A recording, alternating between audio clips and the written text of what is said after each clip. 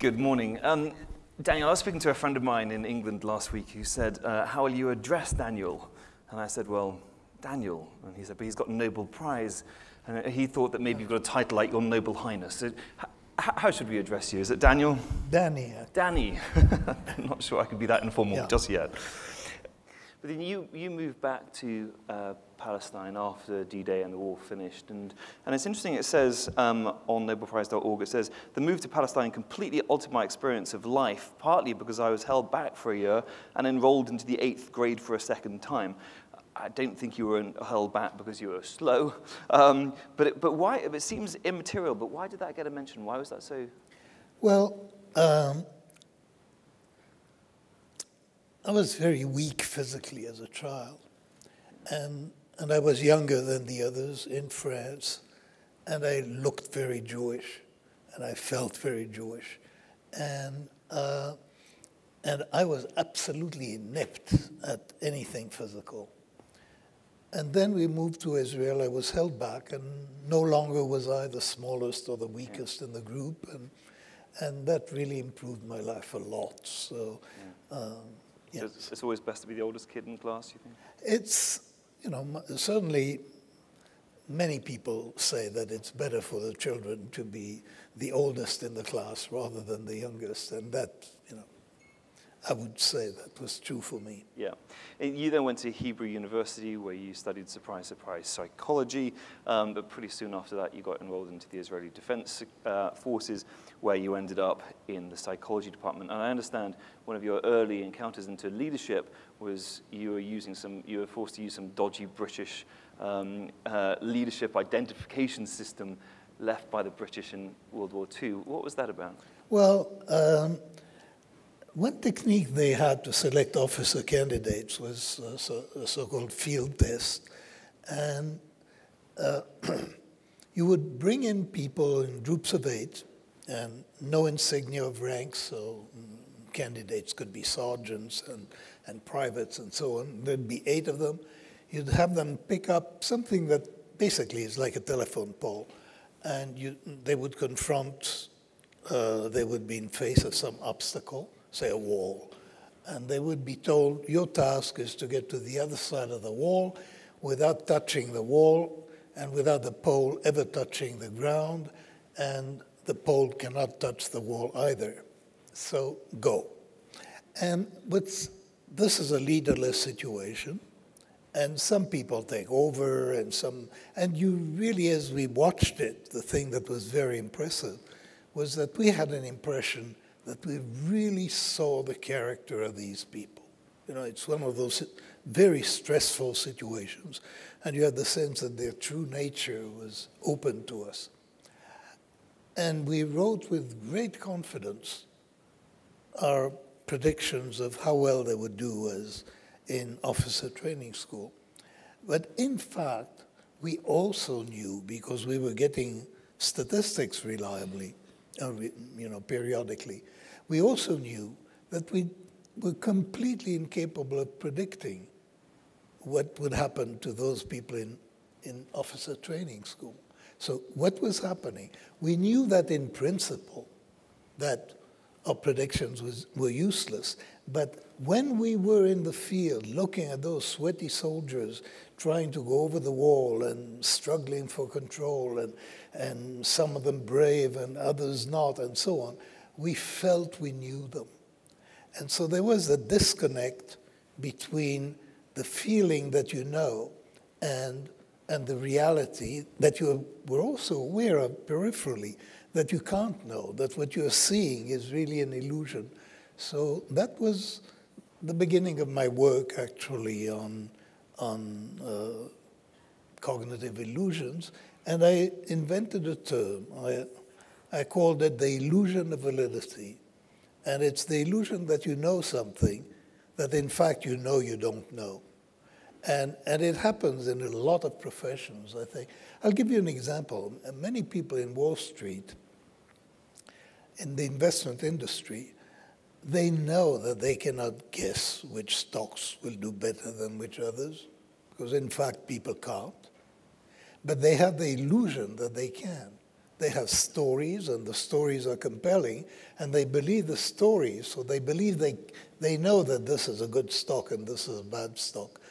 But they also know that nobody can tell which is a good stock and which is a bad stock. So that's the illusion of validity. It happens in a lot of places where you know, you have that feeling of knowing things that in fact you can't know. So that's a cognitive illusion. Talking about cognitive illusions, can we have our first slide, please? Daniel, if you just talk us through that, just for a second. Well, that's not a cognitive illusion, that's a perceptual illusion. But everybody who looks at this thinks that, or sees the lower bar as longer than the top one. Everybody does. Now, you know that they're equal. It's quite easy to show that they're equal. You can measure them. But now that you know that they're equal, it doesn't help you. You still see them, one as longer than the other. So in a way, it's related to what I was saying earlier. That is, you know something, but it doesn't control your experience of it. There is a disconnect between experience and knowledge. And a very similar thing with that illusion. That's a very powerful illusion. You ask people, what is the size of these individuals on the screen? So I'm not asking you how tall they are. I'm asking you how tall they are on the screen. And people think that the one on the right is about twice as tall as the one on the left. Now, in fact, they're identical. So it's a complete illusion. They're identical, and the reason we see it that way is that we see the scene as three-dimensional, and as three-dimensional, if that were a photograph of a three-dimensional scene, then indeed the individual on the right would be taller than the other two. But notice the following. We weren't asked about the size of the individual in 3D. We're asked, how tall are they on the screen? So we're asked one question, but we answer another. And that, again, is something that happens all the time. The substitution of an easy question, a natural question, when you're, in fact, asked one that is quite difficult. So I use those examples because in the domain of cognitive illusions, we get the same thing. Brilliant. And it's called, the posh word for that is heuristic, is that right? Which? A heuristic, when you replace a complicated question with an easy question. When I think about, many of you may have heard the word heuristic, but in judgmental heuristics, as I understand them, is simply the substitution of an easy question for a hard one. So here you're asked a question that you cannot really answer, and an answer comes to mind to a question that is not the same one you were asked. Can I give you an example? Yes, of course. I'll give you an example, which actually is my favorite example of how cognitive illusions work. And it essentially works on everybody. So I'm going to tell you a fact about Julie. Julie is a graduating senior at a university. And the one fact I'm going to tell you is that she read fluently when she was 4 years old. And the question is, what is her GPA today? And now, the interesting thing is that, I'm not going to test you, but everyone has a number. A number popped into your head. And now we know exactly how that number came into your head. So let me tell you how we know and how it came into your head. When I tell you about Julie, she read at age 4, she read faster than the average child. So you get an impression of how precocious she was. And for simplicity, it's actually not the way the mind works exactly, but it's equivalent to it. What percentile is she on reading age? And maybe she's at the 95th percentile. So you get that impression of extremeness. She is extreme, not very extreme, but extreme. She's at the 95th percentile. Now, we also know, all of us, we've been around, and we know the meaning of GPA. So we have an impression of what is the 95th percentile of GPA. And the number that came to your mind when I asked about GPA is the same percentile that you would assign to how precocious she was when she read. So notice how this works. Absolutely. You get one impression. I asked you about her GPA, but you're not really telling me about her GPA. You're telling me about how precocious she was. You're evaluating the evidence. You're not answering the question. Yeah. And that happens automatically. And it happens unconsciously. Nobody is really aware of how that number pops in their head. But that's the way the number comes. And that's the substitution. That's what we call heuristic. In many cases, we don't have as well developed a story about what happens in your mind when you make a mistake. But this is a very clear case where we do know. And it involves a funny thing that we don't really think about. We're all equipped, well, there are games we play that use this. We're all equipped in our brains with a machine that can match intensities. So, you know, if I asked you, how large a family would have to be as large as Julie was precocious in her reading, you also know. You have a number. So we have an ability to match from one thing to another. Without, you know, that comes immediately. I mean, you know that 4 children isn't enough for how fast she read. And 12 children is probably too much. So actually, another thing is that people here would agree quite closely on Julie's GPA and would agree quite closely on the size of the family, because there are cultural stereotypes for how extreme things are. We're all aware of these things, of the size of families and the age at which people read, how tall buildings are. And we use those statistics to go from one thing to another and from one question to another. So when we're asked a question, we answer another one, then we use that matching machinery and we answer the question without knowing that we answered a question we were not asked. So that's the basic phenomenon of heuristics. And that's why my boss gets so annoyed with me not answering the question. Can I just ask everyone in the room, who has actually read Daniel's book, Thinking Fast and Slow? Okay, who hasn't read the book? Okay, and who's currently reading the book? That's it. Okay, and who doesn't know what book we're talking about? Okay, so if we can, for those who haven't read it or are currently reading it and haven't got to it yet, could you just elaborate? I know you've been asked this millions and millions of times, Daniel, but it is core to the book. System 1, System 2, just very briefly. Well, the book is about 2 forms of thinking, and it's in the title, Thinking Fast and Thinking Slow. And thinking fast is when things come to your mind quickly. So in the examples I gave you, things came to your mind. I said, Julie, you got her GPA. That's fast thinking. Yeah. And the way our memory works, our memory delivers fast thoughts. We interpret situations, we recognize situations. It takes us very little time to do that. This is fast thinking. Then there is slow thinking, which is reasoning and thinking more carefully about things and going sequentially from one idea to its consequences. And most of us, as we experience ourselves,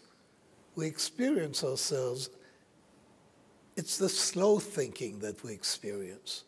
We feel that we are reasoning people. We feel that we have reasons for the things we believe in. we feel that we're conscious of our thoughts and our ideas. But the theme of the book is that there are those two systems, system one, the fast one, system two, the slow one. And quite often, system two thinks it's in charge or thinks it has reasons for what it's doing. But in fact, it's system one whispering an answer, and system two accepts it. So to give you an example, that happened to you with Julie. This was a system one answer. You didn't really bother to ask yourself, isn't it a bit extreme to predict that she'll be, say, in the 95th percentile at Yale just because she read fluently at age 4? I mean, how much do we know from reading at age 4? Why do we think we can predict so much? None of that came to your mind as a question. You just trusted your intuition. I'll give you another example of that, very well-known one by now to many people. A bat and a ball together. I've got this, Daniel, on here. Yeah, sorry. Yeah, a bat and a ball together cost $1.10. The bat costs $1 more than the ball. How much does the ball cost? Now, what's interesting about this problem, don't bother trying to solve it.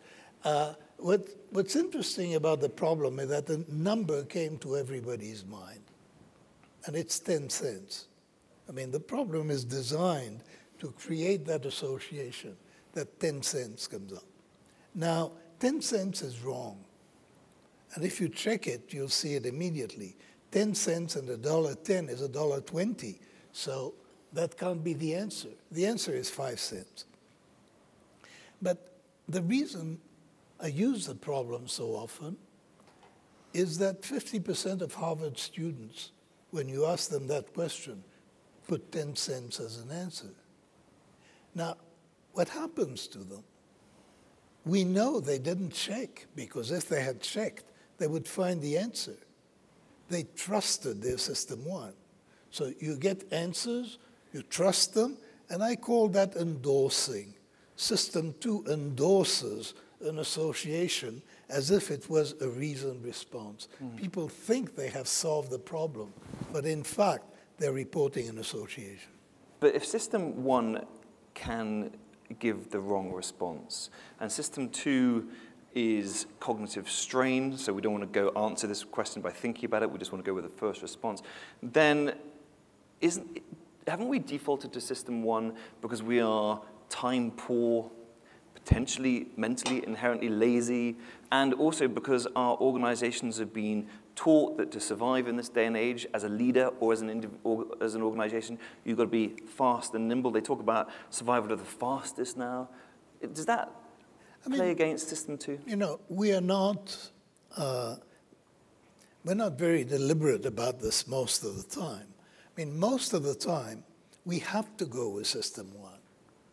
You know, we walk, we cross the street, we talk to people. Most of that is done with very little thinking. Even routine conversation is done with minimum amount of, pondering. Should I be saying this or should I be saying something else? When you're talking to your boss about asking for a raise, that's when system two is really in charge.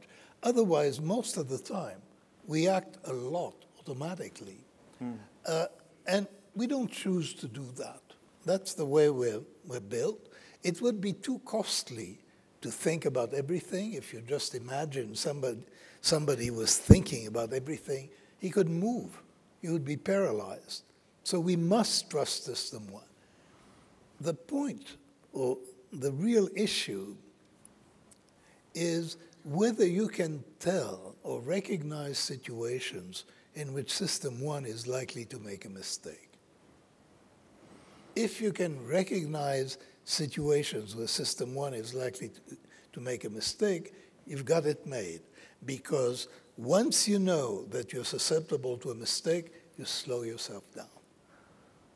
And there are mistakes that you can learn to recognize that you are going to make.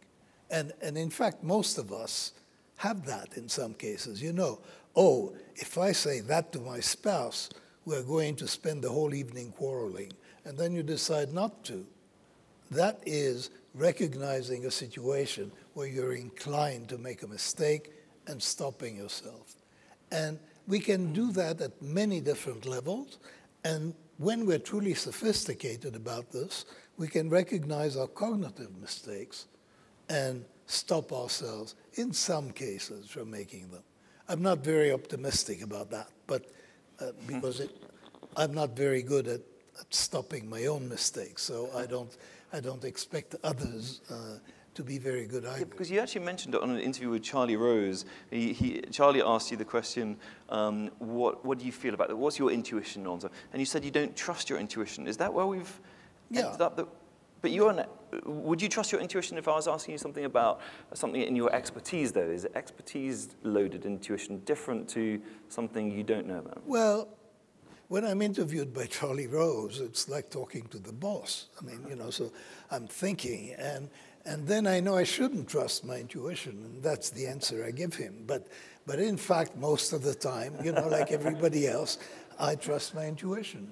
Yeah. Is there any way that we can improve our System 1 accuracy, becoming an expert in your field, for example? Because it is... Expertise or expert intuition is something that exists. So I'm not denying expert intuition.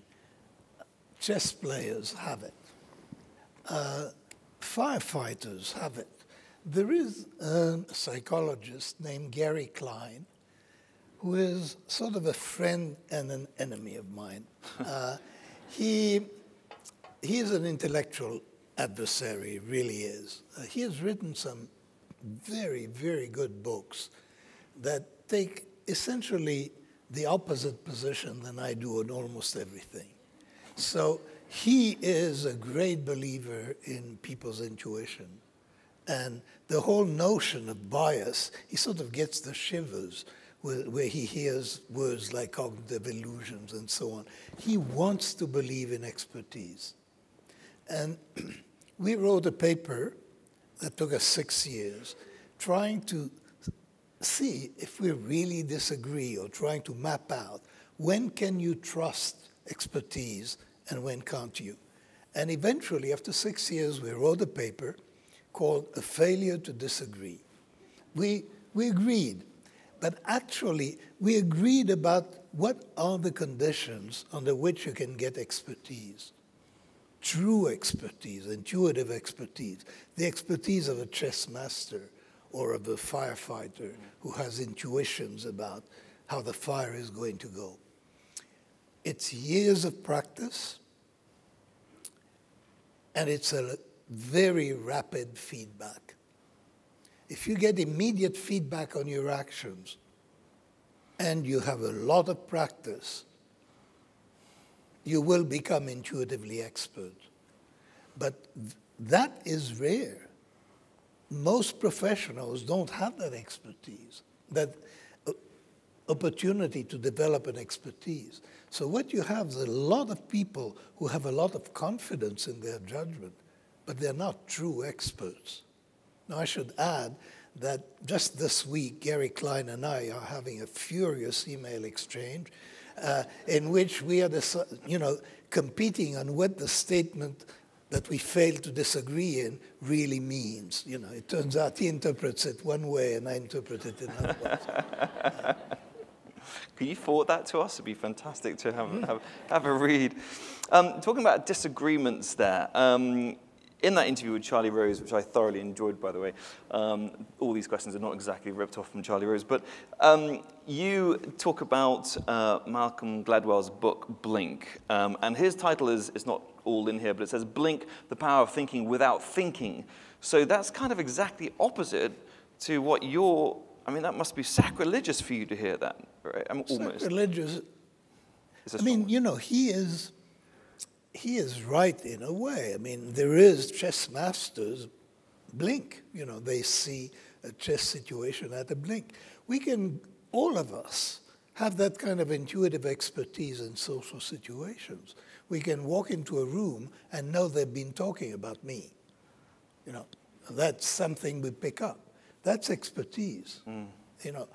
I can talk to my wife and one word on the telephone, and I know something about her mood. I'm an expert. That kind of expertise certainly exists. What I thought Malcolm was doing, he was overdoing it. He was going way too far, suggesting that there is that sort of magical intuition. And he starts out with the example of a lot of people looking at a particular sculpture and feeling that it's a fake, without being able to tell why they feel that it's a fake. And he gives the impression, very sure, that they must be right because they all agree on that conclusion, although they don't know why. Yeah. And I should add that here, Gary Klein and I both agreed. You can't be sure. Right. Maybe all these experts are wrong. Because in principle, if you have that feeling, you ought to be able to figure out why. Yeah. There is a reason you have that feeling, and you can analyze it. And if you can't, somebody else can. Yeah. Well, there's a danger, I suppose, also that people think they're the experts, but they're actually the fools. Yeah. And does that feel any different if you have an intuition that's based on expertise versus based on ignorance? No. That's the real tragedy of it, is that the confidence you feel when you're acting as a real expert and the confidence you feel when you're answering the wrong question are the same. You cannot trust, well, let's do the easy part first. You cannot trust other people just because they are confident in what they tell you. Now, the hard part is you can't trust yourself either. And that's harder. But just remember that the fact that somebody is genuinely, sincerely confident in what they say is not a guarantee of accuracy. The example I'm thinking of these days a lot is I'm thinking of astrologers. Don't ask me. It started in that conversation with Gary Klein. And astrologers had reputation. You had expert astrologers. Now, we know now that all this is garbage. I mean, there's nothing to astrology. And yet, they established professional reputation, they impressed each other, they impressed other people. This may be happening today. And it may be happening to the people that you're talking to. They may be astrologers. Mm-hmm. So knowing when you can trust people's confidence and when probably you can't, that's useful. And let me tell you in a sentence what the key is. The key is not to look at the person's confidence. The key is to ask, how did the person learn to do what they're doing, to say what they're saying? And did the environment offer them an opportunity to learn that is as good as the environment of learning to play chess, where you really can develop intuition? And it's very much the same thing as looking at a piece of art and trying to evaluate a piece of art. Actually, many experts know that looking at a piece of art is not the best way to evaluate it or to decide whether it's genuine. You have to check the provenance. You have to check where does it come from. And when you are trying to evaluate the quality of very confident people, you have to ask, where did they learn what they pretend to know? And could they really have learned what they pretend to know? And sometimes you will find that they can't, that they're deluding themselves and are trying to delude you. On Malcolm Gladwell, we've got some good news for you, Daniel. I was going to ask you which one of these would you prefer, but I don't think we've got time for that now. But the bottom one, which is yours, has got 2,224 reviews, slightly less than Malcolm Gladwell's. But the good news is that people are holding on to your books, 137 used for $4.17 on the reseller market, and they're trying to get rid of Malcolm Gladwell's. So that's good. You can see I haven't got Malcolm. If Malcolm was here, it would be a different story. Yeah, but sure. Another one that you talk about is jumping to conclusions that we do, which is, I think, very dangerous. Just before we move on, System 1, System 2, is there anyone or any organization that you think has got a good balance of System 1 and System 2? For example, Hillary Clinton, Donald Trump, do they personify a good balance in your opinion? Well, you know, that one is too easy. It's a shame it's too easy, isn't it? But there is something to be said here, which is, if you compare President Obama to George W. Bush, many people comment that if you ask the relative balance of System 1 and System 2 in those two individuals, it's very clear. There's much more System 2 deliberation in President Obama and much more acting on my gut and trusting my gut in George W. Bush. I'm not going to discuss Trump. Right. But the interesting thing is that this in some ways is a weakness politically for President Obama. People actually like their leaders to be decisive.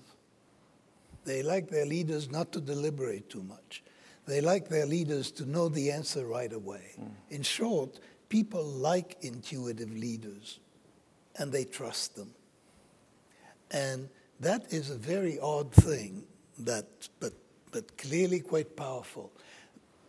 And again, you can see that what gives us an impression of strength, what gives us an impression of leadership, you know, somebody who sort of seems to hesitate too much and dither and not decide and ask lots of people, or somebody who knows the answer right away.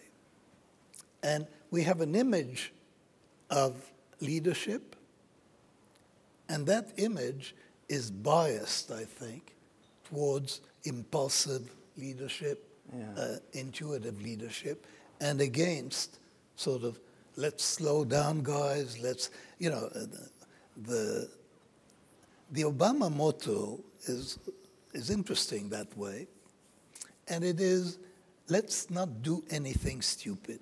You know, this apparently is a phrase he uses a lot. Yeah. That is a System 2 phrase.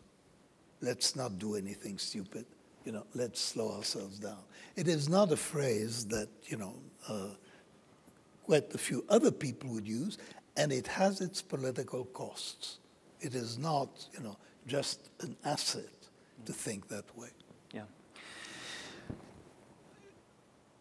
Can you just talk very quickly about this, ABC 12, 13, 14, and how it's an example of how we can jump to conclusions? Well, this example, you know, what's notable about it is that we read ABC and we read 12, 13, 14, but the B and the 13 are actually physically identical. So what happened? What happened is known as a context effect. We have letters on the left side, we have numbers on the right side, and we don't even entertain the possibility of reading A13C or 12B14. And that's System 1, because that's associations. The context determines how we think. The other example, Anne approached the bank. How do you hear that? Well, what do you see? You typically see some woman approaching a building, you know, with tellers in it, presumably, or at least ATMs. Tellers are gone from my bank. But there is another way of reading that. In the context of fishing, and approach the bank means something entirely different. So context and associations determine how we interpret situations. And what's interesting about these examples is that it doesn't occur to us that what we see is ambiguous. That there is another way of interpreting reality. When we have an interpretation of reality, it suppresses its alternatives. So there is one view.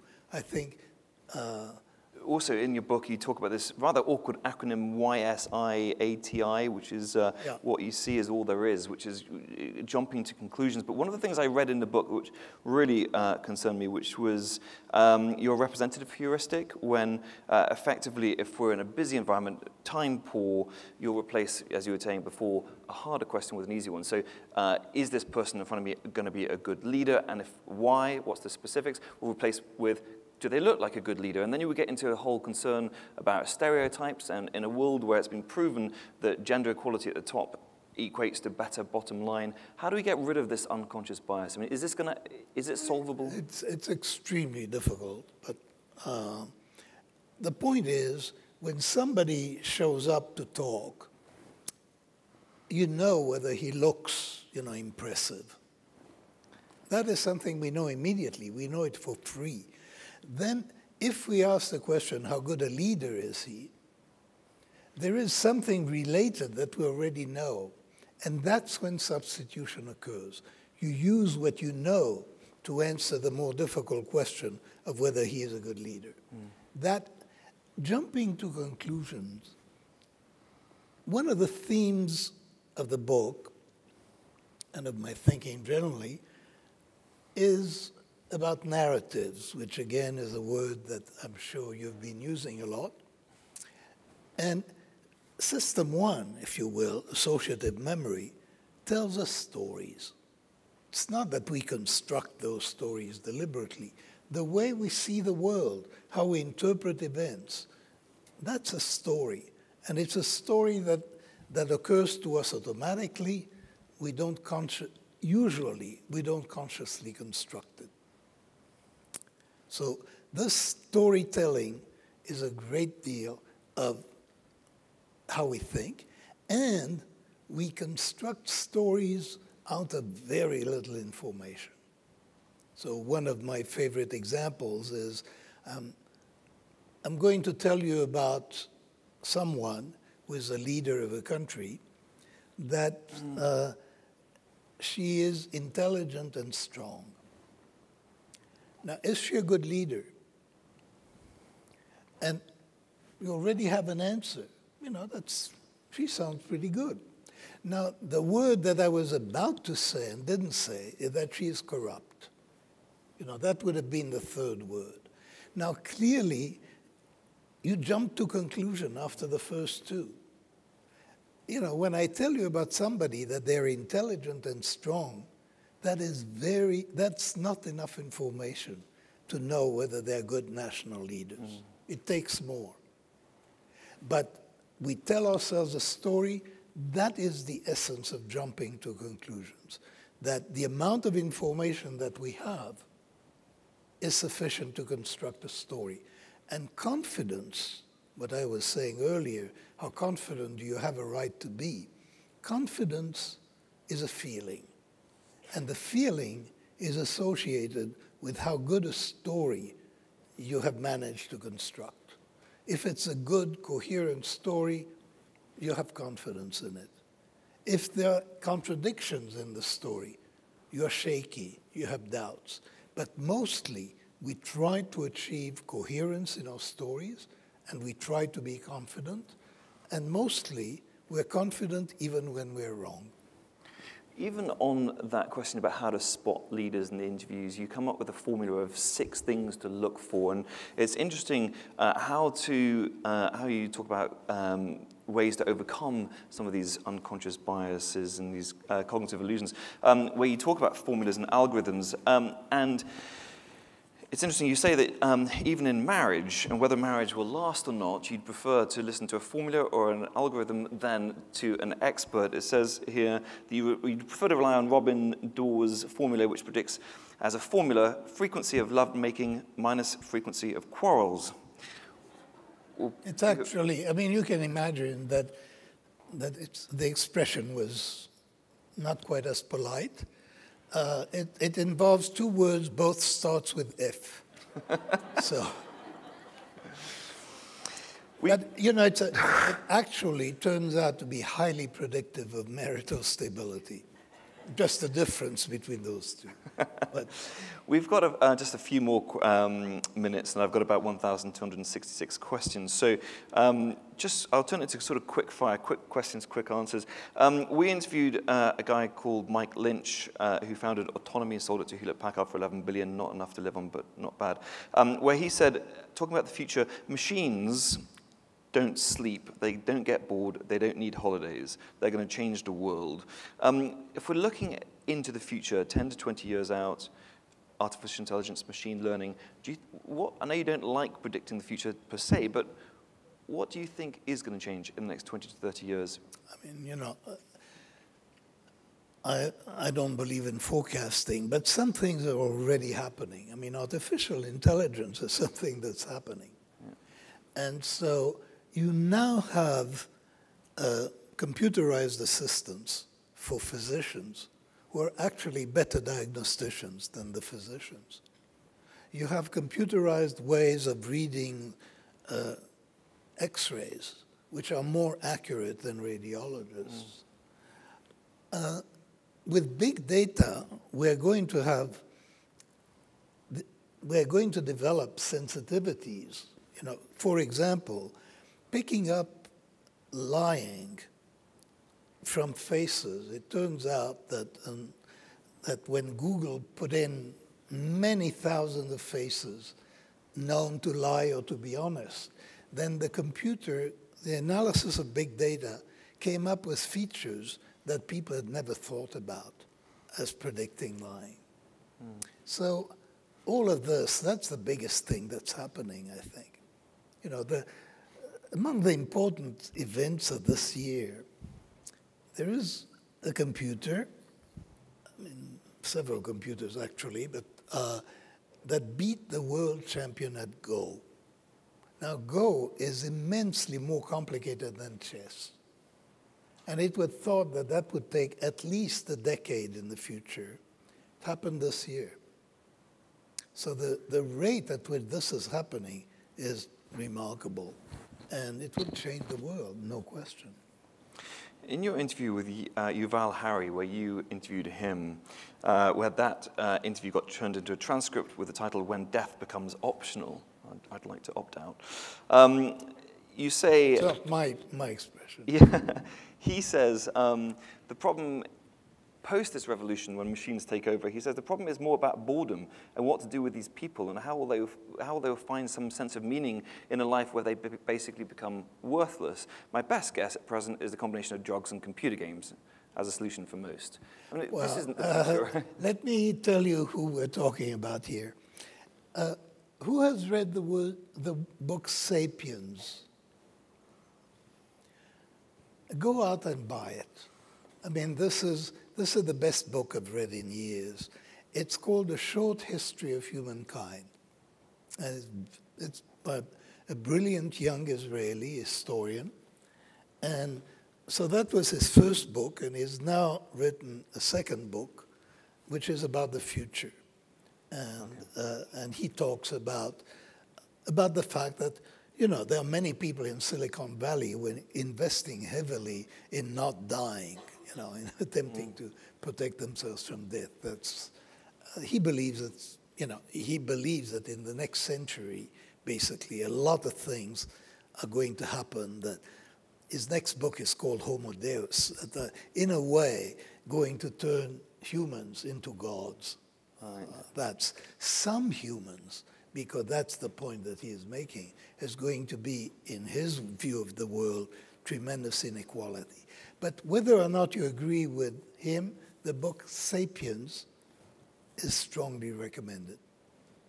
I've got 3 final questions. Number 1, your book talks about, obviously, how lazy our system too is. I interviewed Daniel Goleman and Edward de Bono, and Edward de Bono and both of them were saying that generally there's not enough thinking going on. Edward de Bono is absolutely key and clear that in business we only really use problem solving and thinking when we only use thinking properly when we're problem solving as opposed to goal attainment. So is there generally, you think, a lack of thinking within business and leaders? Oh, you asked me earlier about what can be done, to improve people, to avoid cognitive illusions. And I indicated that I'm really not optimistic about self-help, that people can make themselves a lot better. Organizations, that's something else. I think organizations can be a lot smarter than they are. And it's a matter of very thoughtfully designing procedures to guide the thinking of people. Because organizations, there is a lot of room for slow thinking and for checking the quality of the evidence on which decisions are based. So organizations can do it, and not many actually do it. Yeah. And what can organizations, if people listening to this think we can turn this into a competitive advantage, if we can actually embrace your work in our organizations, what practically can they do apart from the C-suite or reading your book? I think reading the book by itself is going to accomplish nothing. It's a way of, let me give you a trivial example. How do you run meetings? People spend their lives in meetings. Meetings are tremendously inefficient. It would be, and they're inefficient because most people come unprepared. They learn about the topic while the meeting is going on. To make a meeting efficient, you would want people to be prepared and to have an opinion before they start. Then something else would happen, which is absolutely key to good thinking. You would get the benefit of independent thinking. That is, when individuals prepare for a meeting and reach their own conclusion, that's very different from a group deliberating. There's going to be a lot more disagreement when people think on their own, and that is healthy. Groups tend to reach agreement too quickly. And my recipe for improvement is not abandon intuition. It's delay intuition. Delay intuition, delay an intuitive solution to the problem until all the information is in. Slow yourself down. Look at the various facets of the problem independently of each other, and then look at the problem globally and have an intuition. That's the way to do it. Very few people do it that way. This is real discipline. But an organization could impose this as a procedure for important decisions. You don't want to mess around with unimportant decisions. But for important decisions, you want to have a process. And you want to have a process that will protect you from mistakes. And those are not all that difficult to design. That's a great point to end up on. I've got a lot more questions, but I would love to hand it over to our Whip Smart audience. Daniel, thank you, sir, very much for that interview.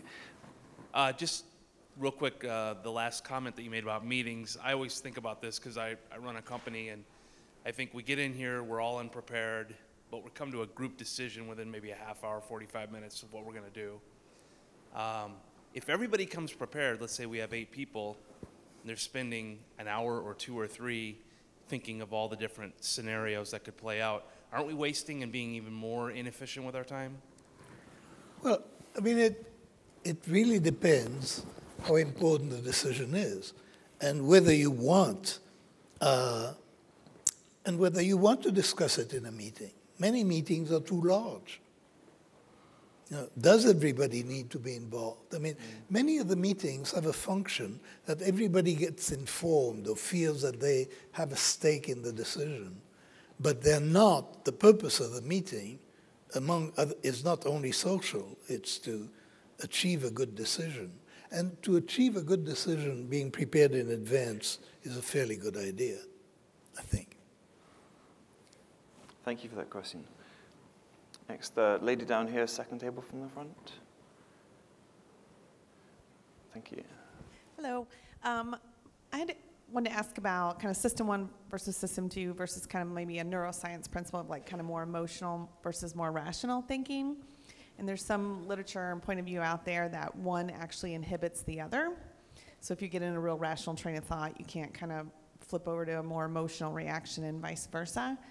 So if you get rooted in one of those trains, specifically thinking about business and work, and maybe when things are going bad, you might get really into an emotional train and really dependent on heuristics because you're trying to find a quick answer. How do you transition between the two? Well, the only advice I have about this is that you have to recognize situations in which you're likely to make a mistake. That's the only thing that you can do. Most of the time, you have to trust yourself. But I'll give you an example. All of you saw that illusion with the 2 arrows. When you see the 2 arrows again, you'll know, in this situation, I cannot trust my eyes. I can't trust my vision. You have to measure to be sure. So there are situations that you should know where you are likely to make a mistake. And then system 2 may be better than system 1. That's the best advice I can give. You can't really control how the 2 works. There are a few levers that you have in controlling your individual thinking, and slowing yourself down is one of those. And that has to be used judiciously because you don't want to be paralyzed either. Any other questions? Thank you very much. Thanks for that question. Yes, hi. Earlier you mentioned that organizations can do a lot to help themselves, but then you said that you didn't believe that maybe in the concept of self-help, and I'm just wondering if you could expand on that a bit. Well,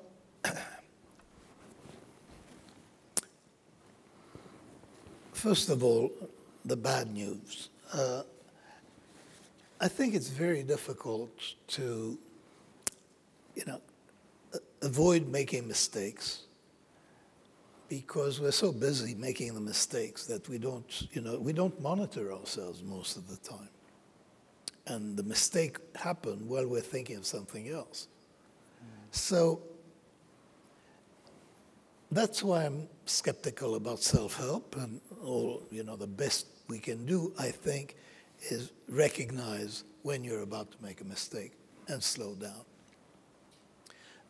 I was giving earlier the example. There's one situation where all of us do this, and this is all of us married people know, where you say, if I don't stop myself now, this is going to go on, for hours, and it's not going to end well. And so you stop yourself now.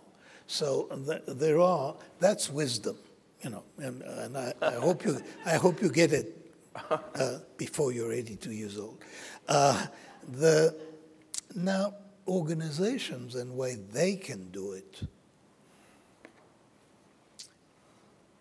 I'm very impressed looking at organizations. I've been doing consulting since I finished the book. I haven't gone back to research. I'm doing consulting.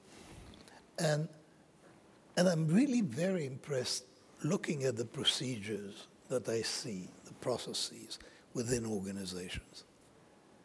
And they all have evolved. They all have a history. We've been doing it this way. Before that, we did it that way.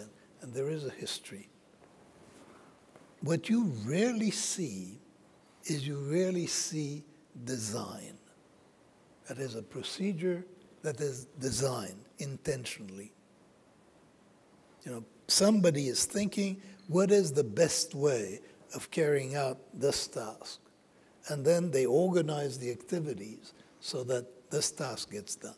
There are many books about the way Google works, but I think one of them is called How Google Works. And I recommend it because that is an organization that designs a lot of its procedures. They think about how best to do it, and then they go ahead and do it that way. And that is something that an individual cannot do. And they allowed a lot of thinking time as well for their engineers. They allow a lot of thinking time for their engineers as well, which is, I think, questions? Yeah, there's quite a few at the back. Lady with the... I was wondering if you see an increased reliance on instinct in an overly stimulated digital society that is going so fast, and what do you think the implications of that could be? I don't know. That's the phenomenon that's called anchoring. Whoever puts a number on the table in a discussion gains an advantage because people gravitate to that number. I'll give you an example of the psychology behind it.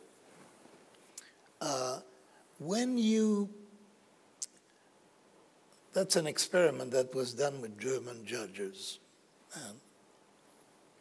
It's spectacular. I'm not entirely sure it's right, but you'll see the idea. So those are real judges, but they are sort of in a play situation, in an experimental situation. And they're asked to roll a die. No, they're asked to look at a case, and then to roll a die, and then to decide on how many months of jail are appropriate to that case. Not one die, two dice. And the dice are loaded so that, in fact, say the total is either 9 or 4. Now, it turns out that with the same story, the same case, judges give a harsher sentence if the dice show 9 than if the dice show 3. That's absurd. It's a phenomenon of anchoring. Everybody should know about anchoring, because anchoring happens when you're negotiating over the sale of your house. The asking price is an anchor.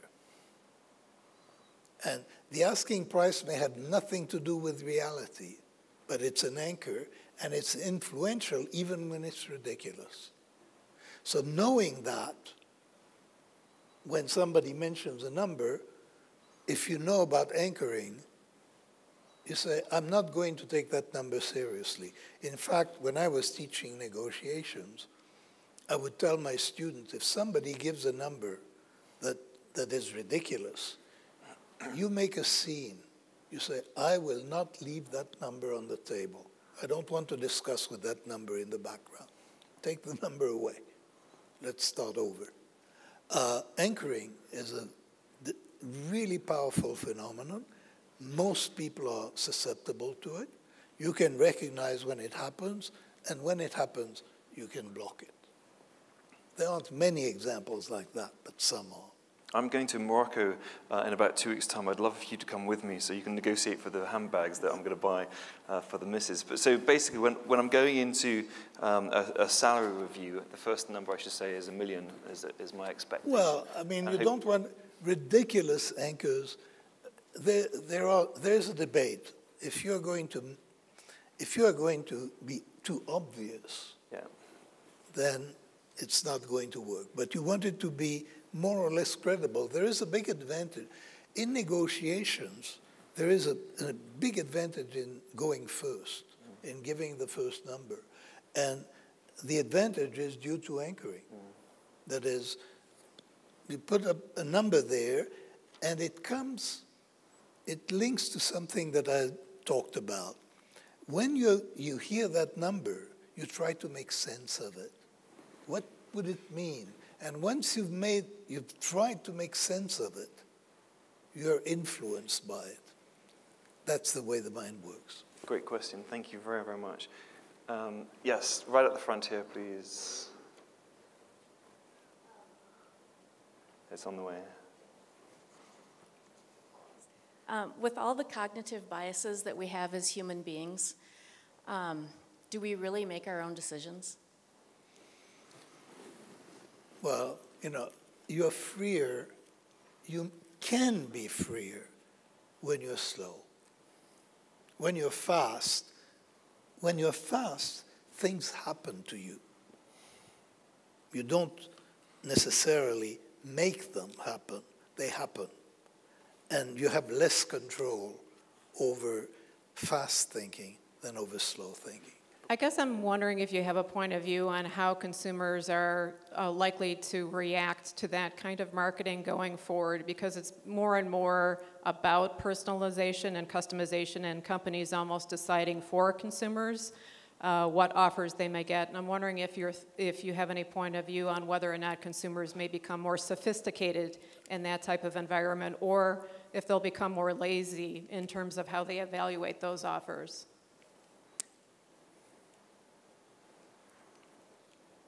So when you have a recommendation system and it pops up with things that are plausible, and you have a few experiences with it, and they tell you you like it and you actually like it, that is extremely difficult to resist.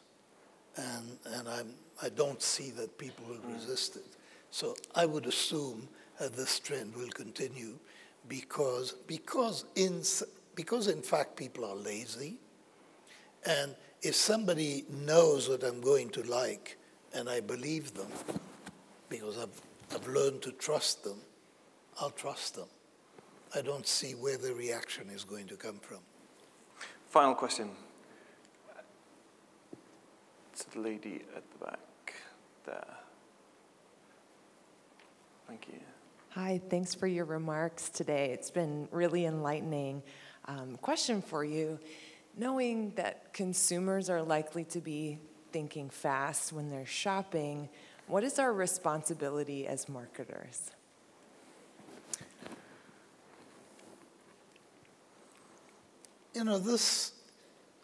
What the ethics are of marketing, that is beyond me. When is the boundary crossed between trying to influence and defrauding? No, those are, I have no way of answering this. But clearly, that's an issue that arises. It arises, by the way, at all levels. The whole issue of how to influence people is now very much being debated all over the place. It's come up in the context of nudges, of what governments can do to influence citizens, the design of decisions, the design of information that consumers will get. This question is everywhere. What are the boundaries of appropriate influence? And whether there are ethical standards. You probably recognize as a profession, as professionals, what you consider acceptable and what you don't. Whether it is useful to formalize it and to make it explicit is more of a political question. I'm just about to hand back over to Erica, but if I can, I'd just like to say thank you to you all for some great questions and being here. And I'd also, it's a personal honor of mine to interview Daniel Kahneman, His Noble Highness. So if we can all just give him a massive thank you and a round of applause. Thank you.